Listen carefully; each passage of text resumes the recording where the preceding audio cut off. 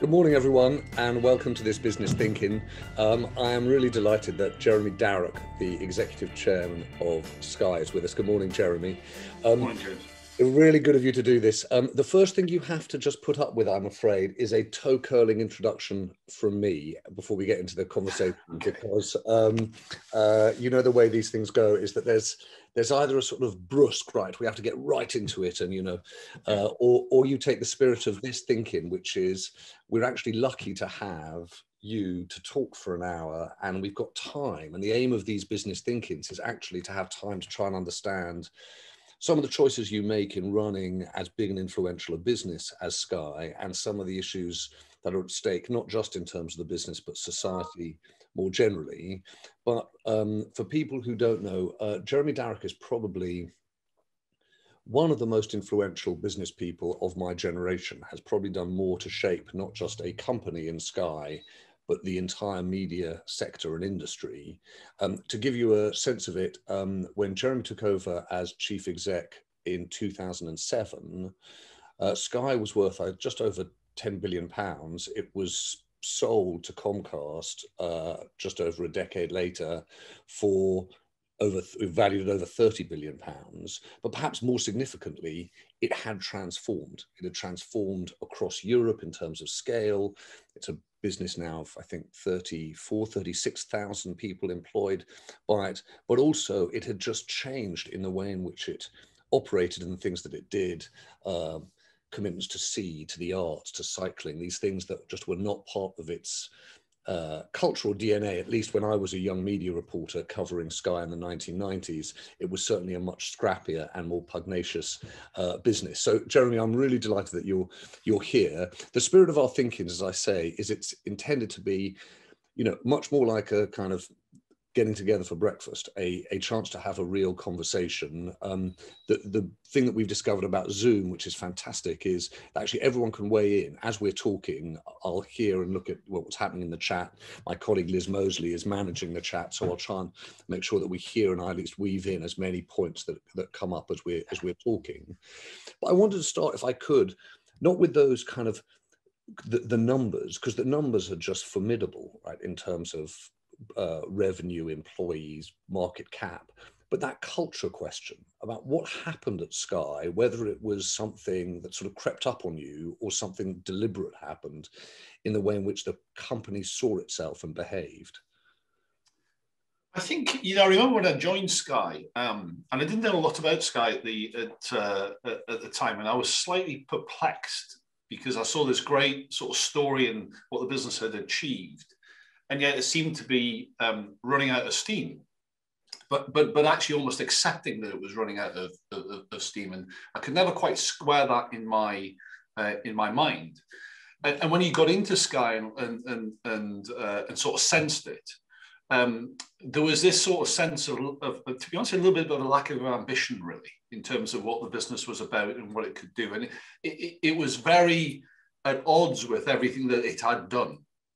So I think early on it became quite a deliberate thought to say, how do we raise that ambition? And that manifested itself initially in, we set a goal. We were at, I don't know, 7 million customers, I think. We set a goal to get to 10 million customers. Nobody thought we could do it. And off we went and we did it. I remember distinctly when we launched Sky Arts, which was a slightly unusual thing at the time, I think, for Sky to do. The team saying we were in a conference room and saying, let's put our best foot forward. Let's not just do this sort of, equivocally. Let's really try and do something for the long haul. And so I think there was that sort of sense of raising an ambition in a broad sense was part of it. And then, like all of these things, it started to develop and take on a little bit of a life of itself.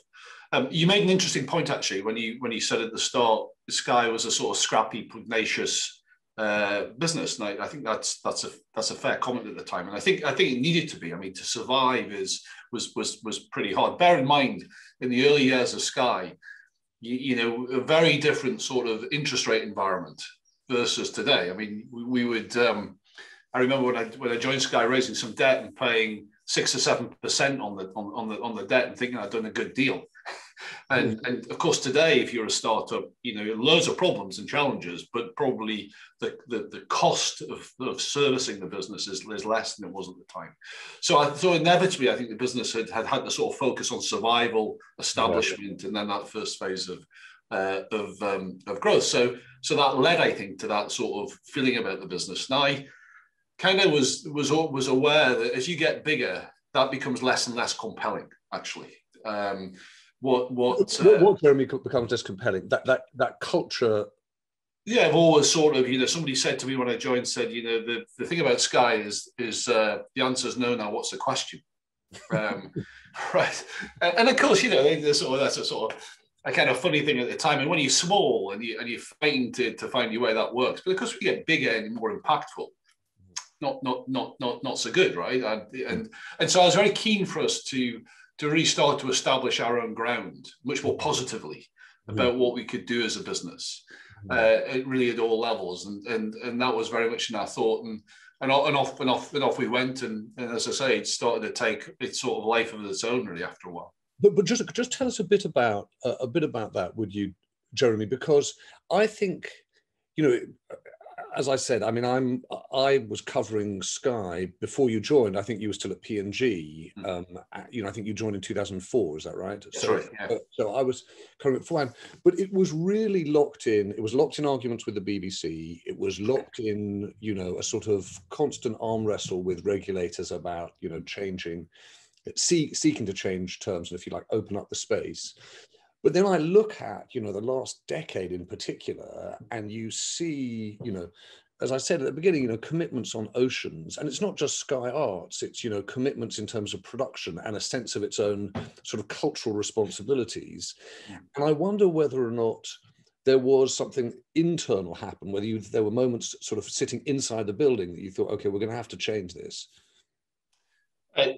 Definitely there were. Look, I think it's often easy in business to be against something, to be for something. Yeah. In a sense, that's a sort of easy place to take. You know, my own view is much of what, for example, the BBC, you know, does today. It's really got nothing to do with us, really. We don't really have any dog in that fight. If it impacts the broader media ecosystem, perhaps, and we'll make our views known. But a lot of it was sort of largely pointless, you know, and it can be quite distracting internally as well as externally. I remember we early on we were trying to do a channel renewal deal with Virgin, and this was when we were just starting on the journey to spend more money in our general entertainment content. So we wanted to get a greater return from a channel like Sky One because we wanted to invest more in that. And we got in this gigantic sort of fight where the channel was going to come off air, and it was, and I fronted that up. Actually, I was CFO at the time, but I fronted that up. And I remember going around. It was a sort of, you know, 2-day story, but going around the various radio stations and talking to reporters and just thinking how pointless this whole thing was. Well, it just was a waste of time, really. So you know, I wanted to get away from that. You know, I wanted to get away from that, and actually, I wanted personally, you know, to do more positive things. You know, I wanted to, because it's so much more satisfying, to be honest with you, it's so much more fun to do that than getting into some argument that's not really doing much, really. Can I just ask you, I touched on P&G, and I see Austin Lally is in the chat, who I think was also a P&G in his time. I don't know whether, Austin, you're there, but it's whether worth asking this point to Jeremy about how much that culture. You hear it from Unilever people, you know, Katie, my co-founder, is making the same point. You hear this from Unilever people, you hear this from P&G people too, that it does have quite a formative impact. Austin, are you there? If not, let's you there, Austin? Yeah, James. Hi there. Hi, Jeremy. Long time. A long time, Austin. Yeah, it's nice to hear from you again. No, that's great. Very good. Yeah, well, actually, I think you've put the question very well, which was, you know, I think back in that time, P&G was a bit of an academy company. So what would you think you took from those experiences that you took, you know, to Sky later? 2 or 3 things. I mean, funny enough, the further on I've gone in my career, and I go back more to those learnings in P&G, because there was a sort of simplicity about what P&G was seeking to do. You know, the importance of brand, the importance of people, the importance of doing the right thing. These are all things that we probably didn't appreciate as much at the time, but were just literally drilled into us, and actually are a pretty good roadmap for business. And then I think we were all lucky, at times there was a cohort of us at P&G. Austin was there. I can think of Robin Marshall, Gavin Patterson, Phil Jansen, on the list goes, of just very, very talented people. So you were in an environment where you were developing, pushing each other, learning from each other at a really accelerated rate. And the big learning out of that, of course, was the power of organization and culture. And P&G, I think at the time, I would have described it as a fantastic high performance culture.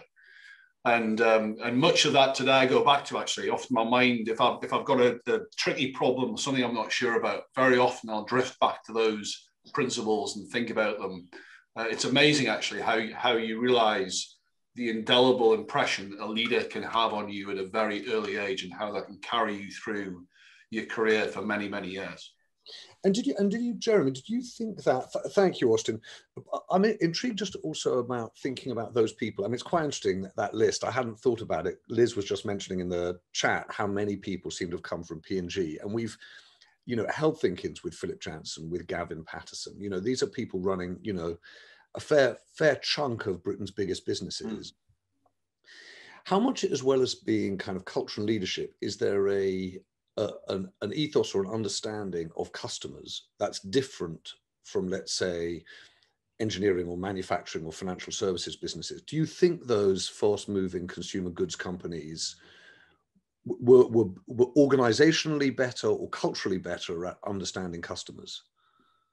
Very much so. And I think I'd actually add to that and say what P&G was brilliant at was understanding consumers and customers. And I'll draw a distinction there, which I think many businesses sometimes don't quite appreciate. So, think of a consumer as your end user, a Sky household, for example, and really understanding, what was we talk about, habits, usage, attitudes, really understanding in the home what was happening with consumer behaviors, how people's attitudes were changing, because that would inform, their habits in the future.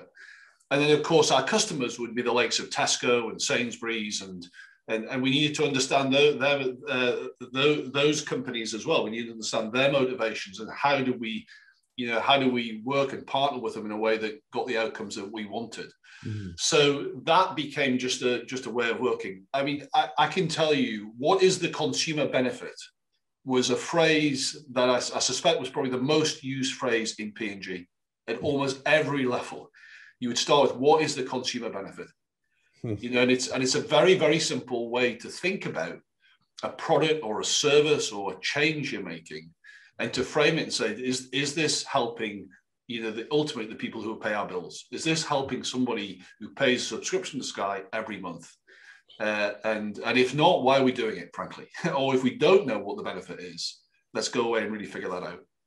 And so when you think now, I mean, I was looking back, there's a really handy thing on the website, Jeremy, which is just traces the Sky history, right? Yeah. And it's an unbelievable mushrooming of businesses.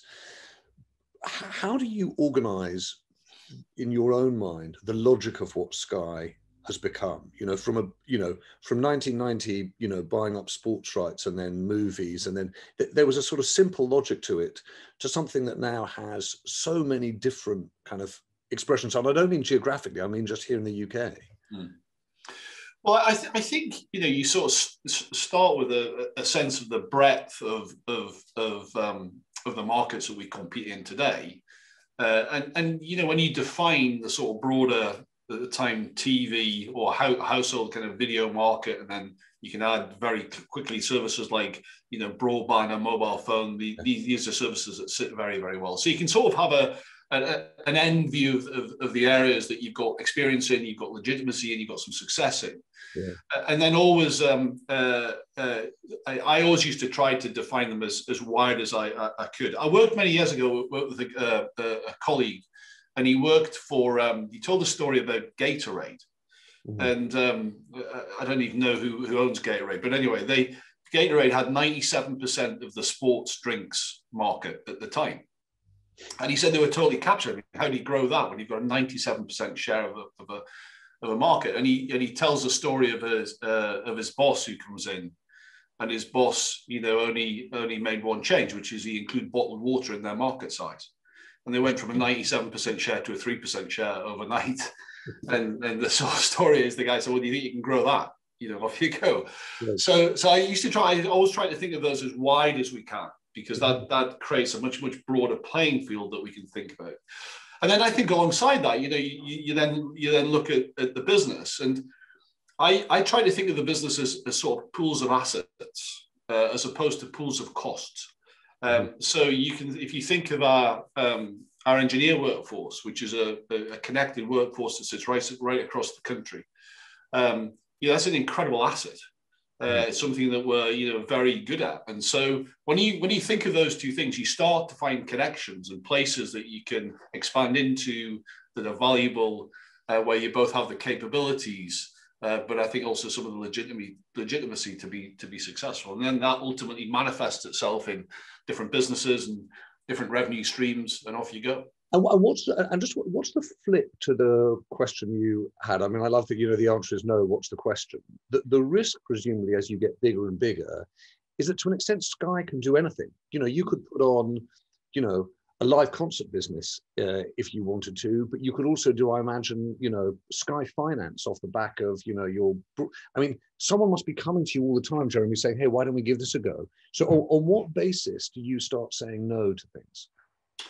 So I think you go through that process of why is this opportunity something that we are going to be able to be successful in for the long term? There are many things we can do for the short term, and we can be successful, but really why we're going to be successful here for the long term. I think there's inevitably a balance of just opportunity and bandwidth. Whereas the obvious easy thing to do, and how do we pursue that and keep getting better at that without getting too distracted. So it's a sort of balance of those things, always a kind of mixture of strategy, I think, and judgment in terms of doing that. Where Sky is at its best is when it commits, when it gets an idea and the organization gets behind it, and then it really commits. What we're not so good at is doing sort of small incremental things. Often the organization loses interest, a bit of patience with it, and it drifts away. So when you do place a bet, I've learned, you've got to place a big bet, and you've really got to sort of push hard. So you could think of what's a good example? Something like the high definition market. I mean, we take high definition television now as an absolute standard. But of course, in the early sort of 2006-07, that wasn't the case. And actually the broadcast standards that existed in Europe were much better than those in the US. So the jump to high definition in theory was much smaller. But we were convinced that was a big idea. But we knew that we had to move the industry. It wasn't just going to be moving Sky. So much of what we did was to invest in outside broadcast companies, to re-equip them, to incentivize channel providers to switch their signal to high definition, knowing that would benefit many people, but actually ultimately would create the market shift that we wanted to achieve. That requires you to go all in. You can't just equivocate. In fact, in the early years, we had a situation where maybe we had 5 or 6 channels in high definition, and we were just drifting. And it was the decision to say, we're not going to have 5 or 6, we're going to have 70. Now, what does it take us to get 70? And then suddenly the whole thing starts to move. So I think it's a mixture of all the things that we sort of talk about. It's a sense of judgment. It's analysis. It's kind of strategy. It's all of that sort of stuff. But more than anything, at the end of it, it's a belief, right? Yeah. That we're really going to go for this now, and then you commit the whole organization to it, and off we go.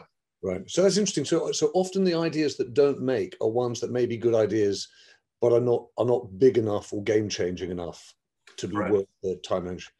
Can I sort of just have a change of pace, if you like? One of the reasons I think I was so keen to hear from you was to talk about the culture of business and business's responsibility more broadly in society, Jeremy. And it sort of makes me laugh a little bit, because I kind of think back, 15 years ago, and the idea that, we would be sitting talking about, you know, Sky's role in the climate change debate. It's like, yeah, that's great. Sky News is going to cover it, and it's going to be. But actually, I was looking back. Sky, I think, made its first carbon neutral commitments about 15 years ago. So it's been in this argument a long, long time.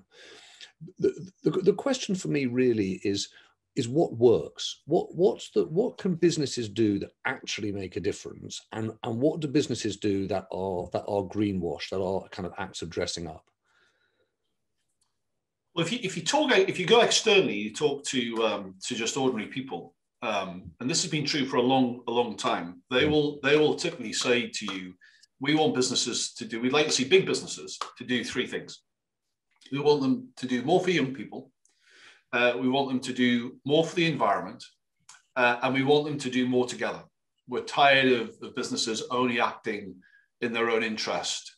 It appears false. We don't really believe it. So actually, we want to see businesses acting in concert in some of these areas. And over the last 10 years or so, that hasn't really changed a lot, actually. And it all makes sense to me if you think about it. I mean, we saw it in the Brexit vote. You know, how many people said, you know, I've sort of slightly given up on my life. I'm voting to exit for my kids. I mean, that was, if you went to Sunderland and Newcastle, that would palpably be what you'd have read. And I think we know that the environment will manifest itself in the next generation more than our generation. So I think you have to, or my sense was, we have to think about the big vectors that are continuing across society and place our efforts there. And that's why we've done so much with young people. And that's why we've chosen to right from the get-go have an early position on the environment. I think there's a big personal motivation to it, and I think that's important. The team that came together at Sky in the early 2000s, we're all of a similar age. We all had young kids, and we all had this sense of, you know, when your kids say to you, when you had a chance to do something, what did you do? How are you going to answer that question? And I think that was really quite important, because I think unless you've got the personal commitment to do it throughout the team, it's not really going to happen. Mm-hmm. And I think too often greenwash or corporate CSR wash is too narrowly held in the business, and there's not enough broad scale buy-in to it across the senior team. Mm-hmm. And therefore it becomes too marginal, not that important. So, you know, you want to try and, I think, impact the big questions in life, the big questions that you think you've got relevancy to, and do your bit to do those. And then you need to get, I think, a real personal buy-in at the top if it's going to last and you're going to make it happen. If you don't have those two things, probably it's going to be a bit marginal, and probably it's going to wither on the vine. And Jeremy, I see my colleague at Tortoise, Ed Davidson, has asked this question about how much ESG, how much environmental, social and governance metrics actually have had an impact on Sky, or whether they felt a little bit after the fact for you. No, I think they've been, I mean, they are, if I'm answering the question the right way, they are central to what we do. So, you know, if we, we're building a big studio facility up in Elstree, you know, they are built in right at the very heart, of that. If I think of, you know, what we're doing upstream in product development, reducing our carbon footprint, reducing the energy consumption of a box, all of that sort of stuff is built in right at the design phase and carried through. So they've got to be central to the mission of the business. And I think, you know, look, why most, if you look at most business plans, they'll often be, you know, they'll have a lot of financial metrics in there, of course, but why just that? I mean, who said that's the only narrow set of things that we should focus on? Why don't we decide a broader set of metrics and build those things into? And Jeremy, can I just ask about that? Because one of the questions that you hear more and more is about the metrics themselves. I.e., when you report your financial results, you know, we're pretty confident. We find them sometimes hard to understand, but we're pretty confident that you're operating to the same set of rules as your competitors and trying to make it work. When we look at the ESG numbers, we're much more skeptical still, aren't we, exactly how those metrics work and whether or not you can effectively game them to, improve the image of your company or any other company. And I wondered, having been this world, and especially having come into the CEO role from the finance director's role, whether or not you think there's a way that all big businesses could be operating to the same metrics on social and environmental outcomes as well as on financial results. I think the whole financial reporting system, and goodness knows that's had its problems as well, has matured and taken time to get to where it is. I think the process of audit and scrutiny is really, really important. And it seems to me that you can extend that quite easily into environmental reporting and have sort of certification and sign off and transparency around that. And that's a good place to start. Eventually, do you get to a system where you've got some of the same standards that apply across industries and companies in the way that financial standards do?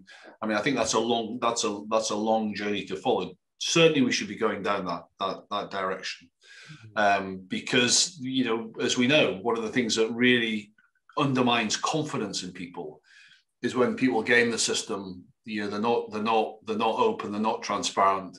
They seek to overclaim. That's a real problem. So just can we just hone in on COP26 and climate for a moment? My co-founder Katie, I might bring Katie in a moment, has just sort of made a point about the number of companies, the Blavatnik School of Government data, about the number of companies that are actually making net zero commitments and just how low they are, and just whether or not your impression is that we're slightly getting carried away by the rhetoric around COP26 and sort of corporate enthusiasm to be seen to be doing things, but when you scratch a little closer, we're a long, long way from making the commitments that are needed. What's your read on that? I think it's I think it's sort of a bit of both, right? Almost inevitably, that happens. That may not be a bad thing if it manifests itself then in action in those companies. I mean, the worst situation is that we make a whole set of commitments for COP26. We want to have those kind of classic elite gatherings where everybody talks about something and then nothing comes out of it. I mean, that's terrible if that's the case.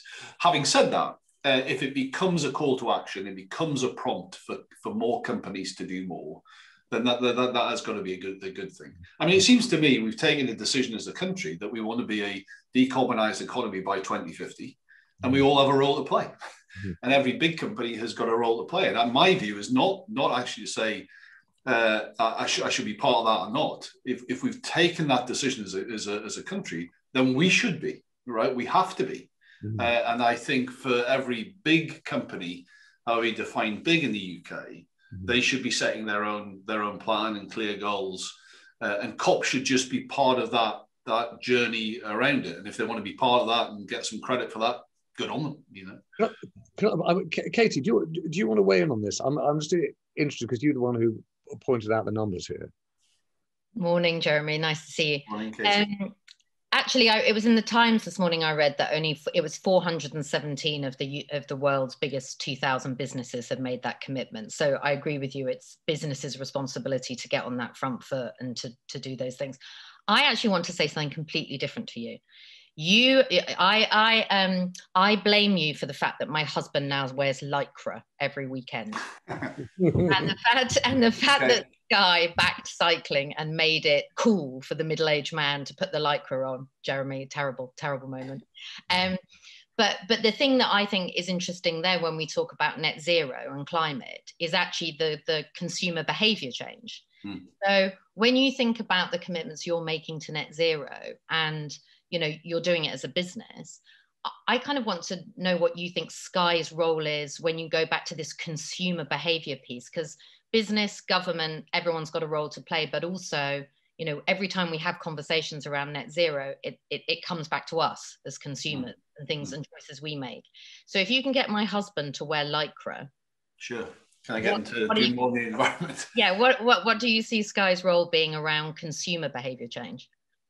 Well, look, I think And look, I think generally business, if you think about businesses, any consumer business, we've got a huge network and connection with customers, and a great capability and ability to activate.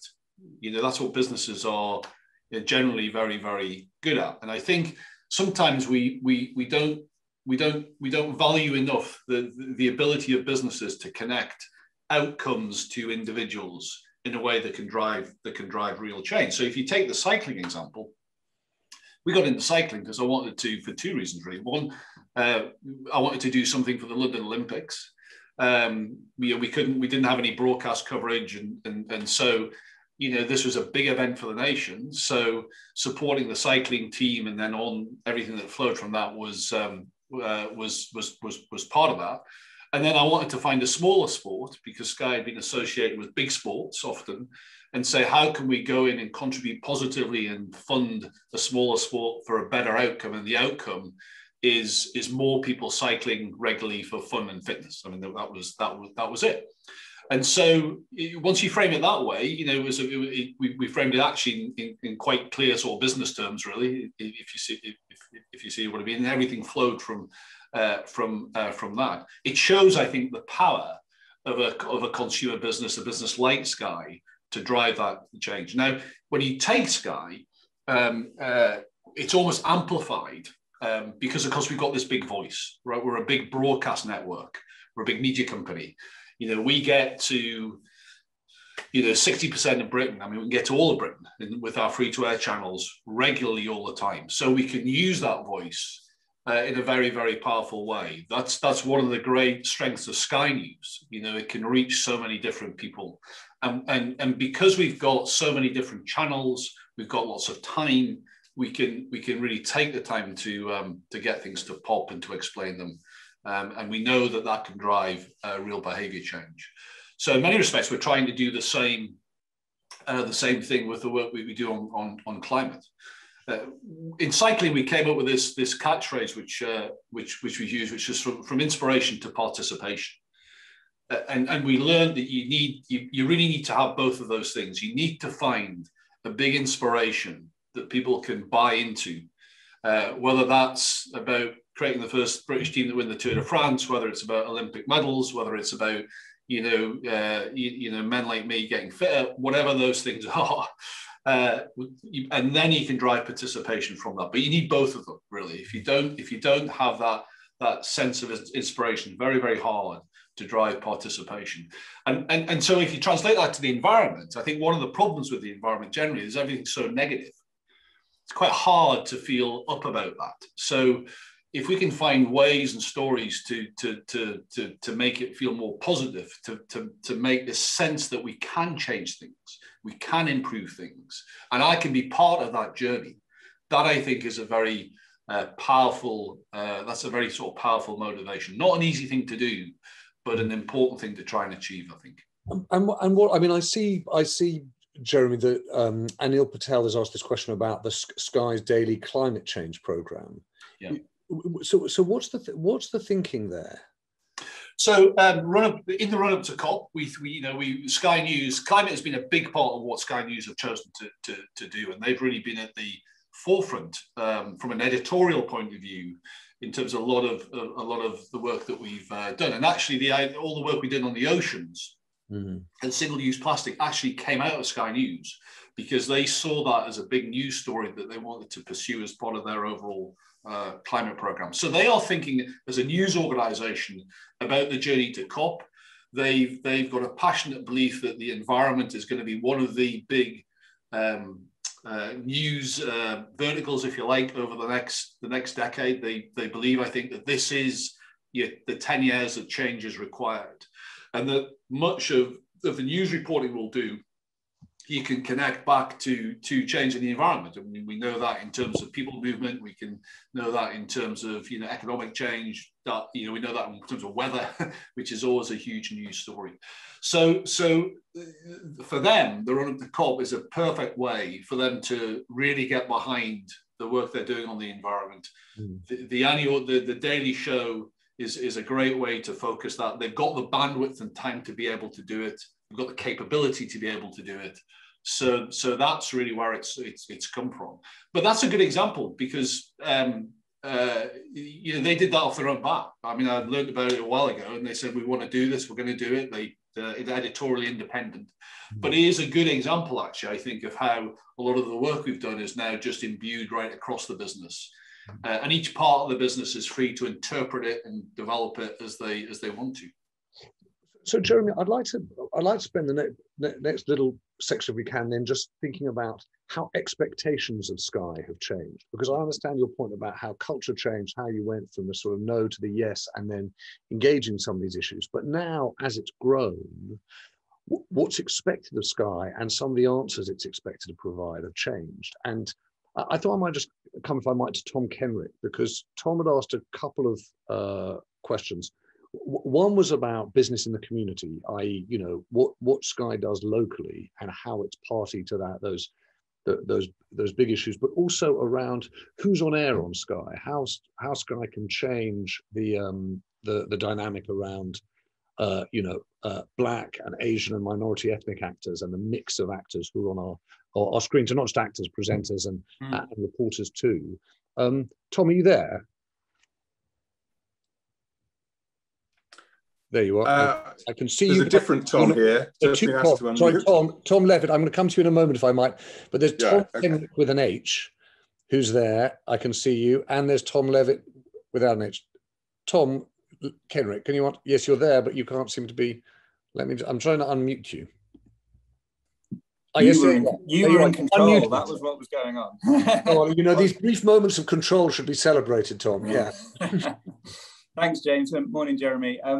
So yes, obviously, as chair of business community, I think one of the things. So I work for NatWest Group, and we're members. And one of the things that really struck me when you took over as chair is that Sky seemed to be there, and you seemed to be there because you were trying to lead by example rather than because you'd bought your way into the chairmanship. That some of the previous chairs or lead companies around BITC just seemed to be sponsoring more than anyone else. And so it's really been great for these last 5 years or so to see a company leading by example and the rest of us kind of chasing after you. So that was my comment about the stretch. The other question, which is kind of more forward looking, I read The Good Immigrant recently, and what really struck me was the number of media personalities, media people, people of colour in that book who were saying how few roles there were and what roles were available were stereotyping. And the classic example, which is not Sky, was the one that really hit me was a comment about EastEnders and who has had the most doof moments in EastEnders in the last 40 years. And no person of colour has ever had a doof moment. And it's meant to represent a postcode in London, which is something like a third or 40% BAME. And that really struck me as an amazing stat. And I just wondered what you as a media producer thought about, well, not thought about that, but what are we trying to do to change that in the future? So I think, look, we can, and I think there's a huge responsibility across all of the broadcast media to do a lot more. I'm pleased with the progress we're making, particularly the progress we're making on screen. I think our first journey around diversity had focused initially a lot on women and bringing more females through the organisation, females on screen. Now it's much more around ethnic diversity and broadening that out. And we're making really good progress there. But it's one of the things I've learned when you want to change that is if you're not very active, the status quo always wins. I mean, that's why it's the status quo. So you've really got to be very you've got to hunt very hard to find people, to give them the opportunity, frankly, to respect them, to respect their views and respect their difference, respect what they bring that you don't have. And think about what are the systems that you can put in place to really embrace that. And I think you often get into conversations, and I hear a lot about this idea of reduction of standards. Somehow, if we're going to take our standards, I'm sort of slightly insulting to people really to hear that. And the answer, you've got to demand that we have the change and say, go and find me, you know, the talented people who exist, the people of color who are very, very talented, any minority group, to bring that about. My experience is when you do that, there are so many talented people and there are so many pools of talent that businesses are not fishing in. It's such a shame, you know, and actually when you start to do that, you know, there's a real competitive advantage you can tap into because not enough businesses are doing that. And I suppose it's a little bit, to get back to your point on BITC, you know, BITC is a wonderful business network, the oldest business network, I think, in the world. When I got the chance to chair that, you know, similarly, I didn't just want to sit and sort of chair it. I wanted to really try and help it. You know, how do you help it? One of the great things about Sky now is we can choose to be one of two things. We can either be a dragweight to change, or we can be a rocket ship on the back of change, right? Both of those things we can decide to do. If we can think of ourselves as saying we can be a rocket ship, we can find these things that are important to us and commit to them and use our voice and the power of a network, we know we can change things, right?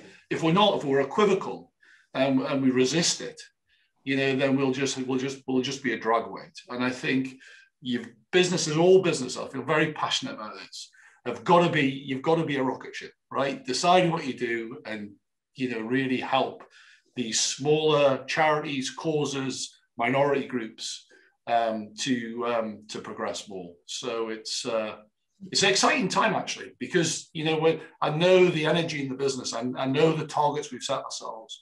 And if we can get remotely close to that, you know, we're going to have a big effect, I think. So I feel very up about it. Jeremy, just on that, what are you doing, or what does Sky do on these questions about, you know, mandatory ethnicity pay gap reporting, issues around more broadly the, you know, the Parker Review, you know, executive ExCo +1 representation? How does Sky approach those issues? Well, we embrace them all. I mean, I think things like, excuse me, all the work that's been done on pay gap and pay reporting, from what I can see, has been universally positive, because it's, you know, it's focused businesses to externally report and account for what their numbers is. And frankly, I suspect in many, including us, to understand more and at a level of detail that we previously didn't engage in. So I think all of that is... And sorry, Joe, forgive me for interrupting. So Sky obviously does the mandatory gender pay gap reporting. Do you also do the ethnicity pay gap reporting? We're doing the ethnicity pay gap reporting as well as part of that. Yeah, okay. And then, you know, for us, you know, we want to use that to develop the insights internally, you know, more fully, that we can then exploit. The one thing I think you've got to be slightly careful about is, I think the more and more you must never let ownership, you know, cede to the outside. Mm-hmm. Ownership has to stay within. So we have to own what we want to do, you know, and set our own course, I think, mm-hmm. Based upon what we want to do, and then be able to explain that and defend it and articulate why we're doing what we're doing. That's the only caveat I would bring to that. And sometimes if you're only responding to external stuff, you know, you can lose ownership if you're not careful. Okay, Jeremy, thanks. There are two questions, one from Tom Levitt and one from Tess Murray, both around you know, these metrics, and it cuts to your ownership point, i.e. who's making decisions. I'm going to come to Tom first and then Tess, and I'll come back to you, Jeremy, if I might. Tom. Thank you. I start off as a resident of Brentford, so I see the Sky windmill as an icon on my horizon most mornings.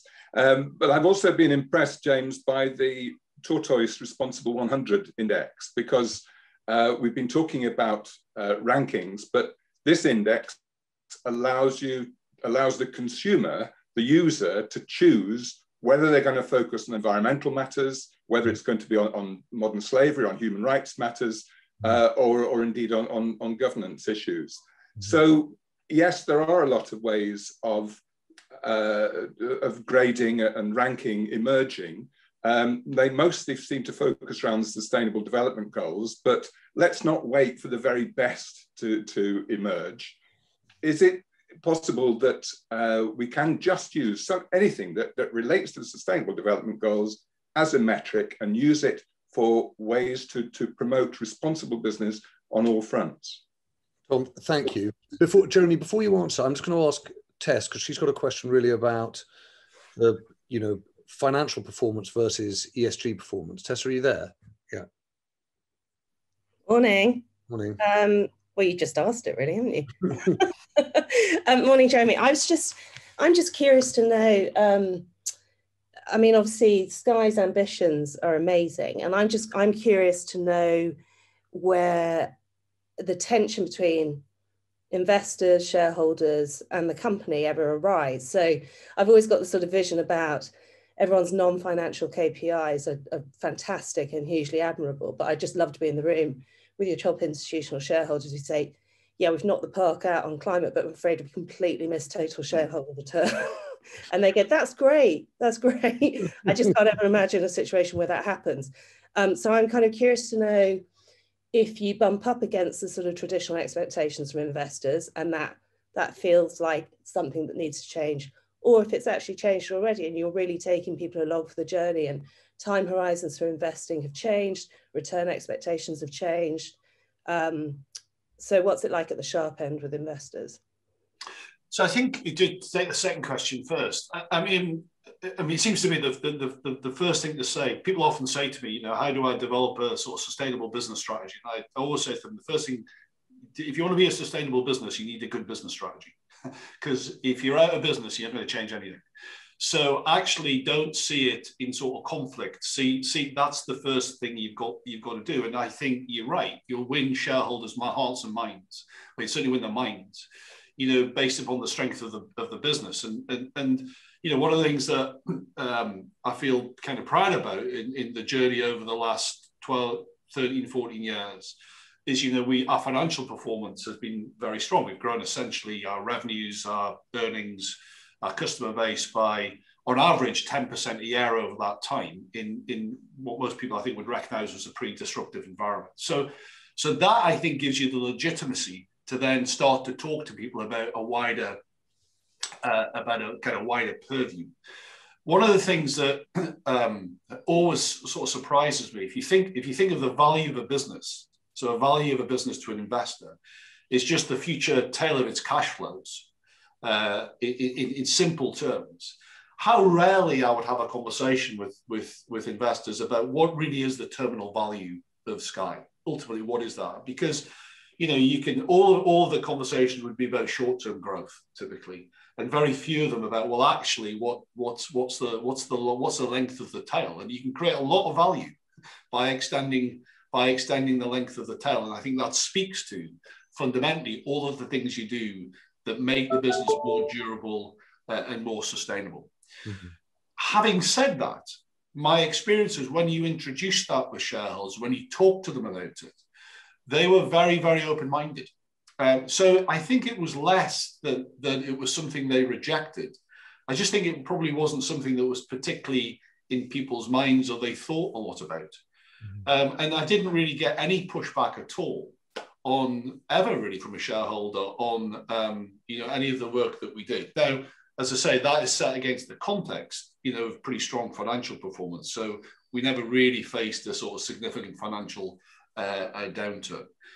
My sense is that the capital markets are changing. I mean, I hear more and more of shareholders and investors want to talk about sustainability. Certainly, I would think in terms of the capital that's seeking to come into the market. So much of it today is focused on the broad area, sort of sustainable investments and what does that mean? But I suspect the broader capital markets will be followers rather than leaders. Mm-hmm. And that leadership in this area is going to have to come, I think, from different places, from governments, from companies, and shareholders will follow that. And then, Tom, to your point on sustainable goals, I mean, yes, we think a lot about the sort of UN sustainable goals. And again, when I think as a company, I think when whether kind of local national governments or sort of global institutions come together and set priorities and say these are the priorities, you know, it's incumbent upon us to get behind them. Now, we can't get behind all of them all the time. I don't think we should be rewriting different things. I think we exist in a framework and an ecosystem that that we're part of. And so we think about those as a general sort of guide to the activity we do. And I'd make one other point, which is, I think businesses often are very good at talking about what they contribute. You know, the tax revenues we generate, the jobs we create, all of that's great. But I think I'd like to hear more tacit recognition from business about the free resources that they access. Mm-hmm. You know, the roads, the air quality, the healthcare systems. I mean, these are all things that we get essentially for free. And so we are consumers of resource ourselves that's provided to us by national infrastructure, essentially for not quite, but essentially for free, at least free at the margin. And so we have a duty to replenish that. Mm-hmm. And when society says this is how we want to replenish and take care of these things, I think we've got a sort of incumbent responsibility to react to that and to do our bit. And, you know, if every business just figured that out and did its bit, you know, we'd be in a lot better place, I think. Jeremy, thanks. And Tessa and Tom, thank you too. In the last few minutes, Jeremy, I wanted to talk about the decade to come, and in particular, not about responsibility as regards, you know, climate or society generally, but about the issues of accountability and accessibility, right? So, you know, when I was growing up, television at the time was certainly, commercial television was divided into regional areas. You know, it was, you know, Thames Television or Granada TV. There was, TV itself was rooted in a place. And in the, you know, the advent of Sky created a new commercial operator that operated nationally, right? It obviously grew, it became international. And then with the advent of streamers, you've now got a world in which so much of our culture is produced by global operators who are headquartered internationally. And of course, the Comcast deal makes that the case too for Sky. And I just wondered what you think that means about the kind of culture that is produced for our screens, what changes and what will continue to change, and what happens if I, as a consumer of that culture, have a problem with it? What's the nature of the accountability of my broadcasters or my streamers or my providers of entertainment and information? How will that change in the 2020s, and how do you think we should address it? So I think I'd say a few things of that. I mean, I do think, if I think of the sort of broader media sector, you know, we are heading down a pathway where we're probably going to see a number of large global media, say conglomerates, that's probably not the right word, large global media companies, probably a handful of those that are seeking to compete globally and are sort of reinvented models and are across the world. And they're going to be able to do that, I think, because many of the previous, you know, barriers have really just tumbled down, and certainly enabled by, you know, IP and streaming and broadband build out and all of these things, mobile build out, all of these things is going to make it easier. So I think we will see that. And I think probably we'll see a more homogeneous content that's coming from that. I mean, it seems to me, if you look broadly, if I think of Sky's content base, I would say it sort of fits into three buckets. We're typically sort of searching the world for the best content globally, and on the whole, most of that is coming out of the US. So you can think of our relationships with the Hollywood studios or with Netflix, and that's, you know, it's at the moment translating right across the world. And by the way, we can think of something like either The Crown would be a good example of something which appears to have gone right across the world. And I think it's interesting when I hear the BBC talk a little bit about, you know, their success in the US, how you can see some of that as well. So probably English language, I suspect, is going to dominate all of that. You've then got, in most markets, really quite local content. In Europe, that's typically, you know, the commercial free-to-air players on the whole, typically being quite general in their nature, typically chasing advertising dollars. or pounds, and so that I think will continue to be there. I think it'll be important, probably under more pressure, I suspect, as the advertising markets change. And then I think in between there's a big space for different sorts of content that is neither of those two things. And that's really the space that Sky's investing in and playing in.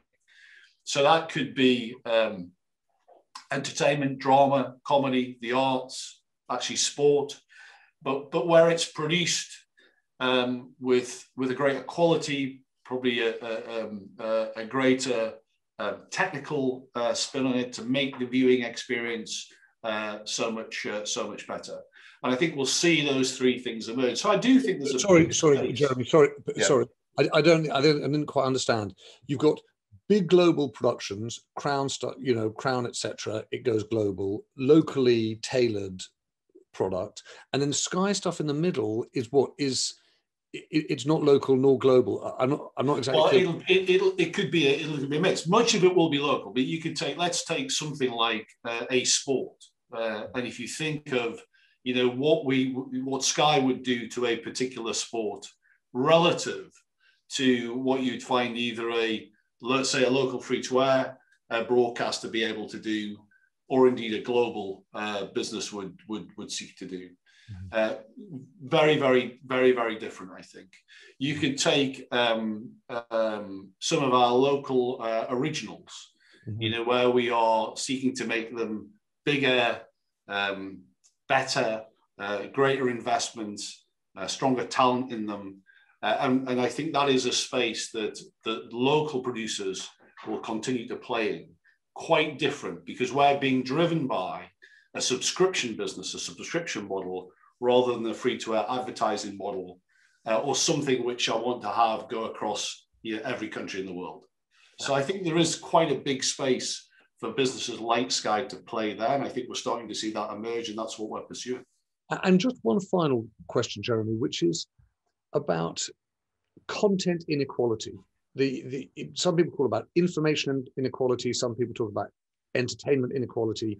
You talked about the reach of Sky to Sky's customers, but there's a good 40% of the UK that don't get the access to the kind of quality of content that Sky has. How much do you worry about that, a kind of two-tier UK in terms of what it consumes on the screen? Yeah, look, we want to make it easy for customers to access Sky's content, and we do that in a variety of different ways. If you take a service like Now TV, which is our streaming service, or even Sky today, we've made it progressively easier and easier for customers to access it, and cheaper to access it in terms of what they have to commit to or what to pay. So you can get Sky today without a contract. You can buy sports, on a daily basis, on a monthly basis, or on a yearly basis. Mm-hmm. When I joined, 93% of Sky's base had to take what we called the big bundle. That was everything. Mm-hmm. So pretty much everybody had to take everything, and that was a big barrier. Today, that's much, much smaller as a percentage. The difficult threshold you've got to get across is if you say, well, actually, I don't want people to access that content. People shouldn't have to pay anything, right? That is very tough, because it just makes investment uneconomic, which is why we have so much state subsidy in free-to-air services across Europe, because it has to come from somewhere. So I think in the future world, making it less commitment, more transactional, lower price is the way to make it more accessible to people. But I think paid for content is ultimately the way that you create the revenues that allow the investment in that differentiation, allow that investment in local culture, and allow vibrant local players to sit alongside the big global media players, but also the free-to-air broadcasters or the public service broadcasters who are essentially giving their content away for free. So I think you can think of it that way. And then the second way you can think of it is through windowing. Mm-hmm. So actually we might show something on Sky in the first window, right? but we'll distribute it elsewhere in later windows. So you can't get it necessarily on the day it's first broadcast, but you can get it downstream. And of course, with broadband networks, with on-demand, with IP networks, that's becoming easier and easier because we no longer have to just rely on linear broadcast all the time to get our content to customers. Jeremy, thank you. I can see, by the way, if we were on air now, there would be someone in the gallery screaming in my ear saying you're 2 minutes over and there's another show waiting to start. So forgive me for eating into your morning. Thank you, everyone, for joining. I just wanted to say, Jeremy, that sometimes you hear things and you talk about them as describing Sky, but actually I come away from this morning thinking, well, actually, they're good for all of us. I think about this choice between being a drag weight and a rocket ship. I think about that kind of simple mantra of what are you doing more for young people, more for the environment, and more together. And I really will come away thinking about how we all deliver best when we really commit. And so thank you for talking about Sky, but also talking a little bit about how, you know, big decisions get made in really big and influential businesses. It's been fascinating to listen to you. We can't give you a round of applause, but we can wave you off into your day with a smile. So Jeremy Darroch, thank you very much for your time. Great. Thank you very much. Thanks, James. Thanks, everybody.